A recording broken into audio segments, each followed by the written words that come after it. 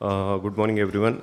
Thank you, Bombay Orthopaedic Society and organizers for giving the opportunity. So we have seen so far the dorsal dislocation, which is a fairly common, you can see in day-to-day practice. But what is talking about it, the coronal and rotational. These are uncommon injuries, and you must know how this pathognomic happens so that we can understand about the treatment part as well. So here is one case brought from the literature. 9-year male little had an injury. Close reduction was attempted, but could not be done properly. As you can see in the X-ray, the joint is incongruous. So what went wrong? Let's understand the pathognomy. So disruption of the collaterals, it damages either from the base of the middle phalanx or at the head of the proximal phalanx. Then it rotates around the intact ligament and the proximal phalanx wedge between the lateral band and the extensor tendon. So that commonly prevents the close reduction at the first instant. So they usually present like a boutonniere deformity, looks like a central slip rupture, but one must do the thorough X-ray and the clinical examination, so they will present properly as a rotational or coronal injuries. So how do you test? Test the joint in full extension, right? You're testing the joint in full extension for checking the proper collaterals. So in full extension, you can check and the for the proper collaterals in 30 degree of flexion. If you see, you can checking the accessory collaterals. So it will give you idea about whether they are stable or unstable and which ligaments are torn. Okay, and preferably it should be done under digital block because patient is cooperative and you can have the good examination. So radiologically, if you do the X-ray, you may find some of the avulsion fractures and could be a joint subluxation, something like this. So if you have a complete tear of the collateral, you will have the complete dislocation. Coming to the management part, the grade 1 and grade 2 are preferably treated with the non-surgically because they are stable. If you reduce them type 2 injury, they will be stable in full flexion and full extension and can be treated very well with the taping, and just you can start the range of motion as early as when the pain and swelling is decreased. But the grade 3 tier or which are not reducing because of the some entrapment or if they are unstable after the reduction of the joint. So coming to the first case, here close reduction was attempted and could not be reduced. So what went wrong?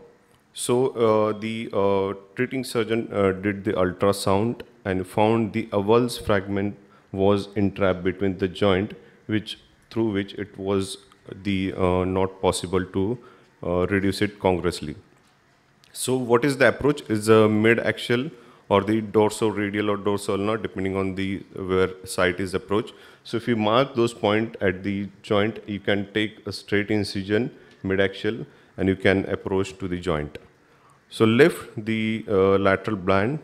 So this can be very useful for the treating the other phalanx fracture as well. So this is mid-axial, and you can put either micro anchors or the anchor which is available, and you can fix the avulse ligament. So the same case, dorsoradial approach was used, and this you can see it was avulse from the head of the proximal phalanx, and which was fixed with the suture anchor, and the full functional range was achieved at the 4 weeks. So if you see the literature, you can see multiple case reports because, as I said, these injuries are rare. They're not common as the dorsal dislocation. So lots of literature have been reviewed, and these are the isolated single case reports, and where all the close reduction were attempted and they failed because some of the entrapment. So this is one of the index case by the PC hose. The radial collateral itself entrapped into the joint and could not be reduced. Again, the same approach was used to reduce the joint and fix with the suture anchor.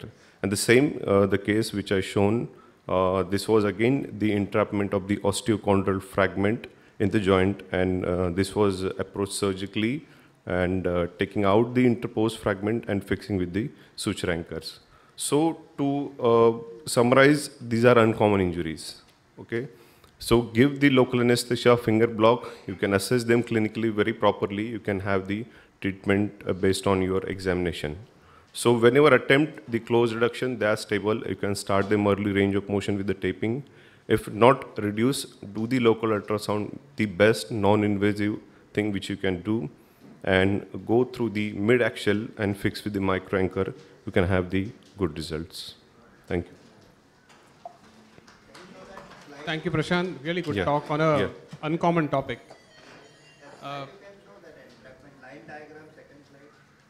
This one?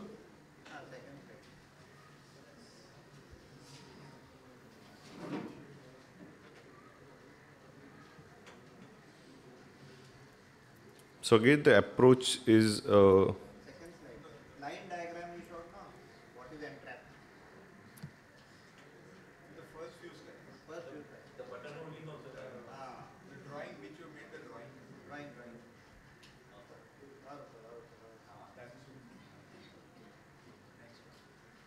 this one.